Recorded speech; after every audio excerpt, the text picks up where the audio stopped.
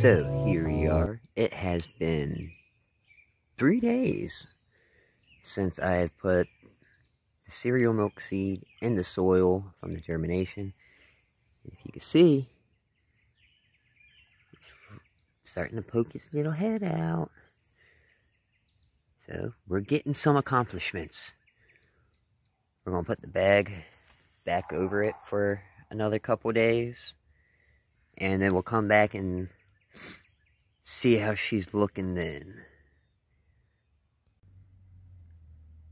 Okay, so it's been 4 days.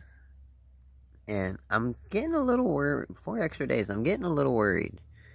Because I've got no leaves sprouting on her. This is the cereal milk. And I'm not sure if this is normal. Or what I could do. Or if I should just, say she's not going to make it and have to start over.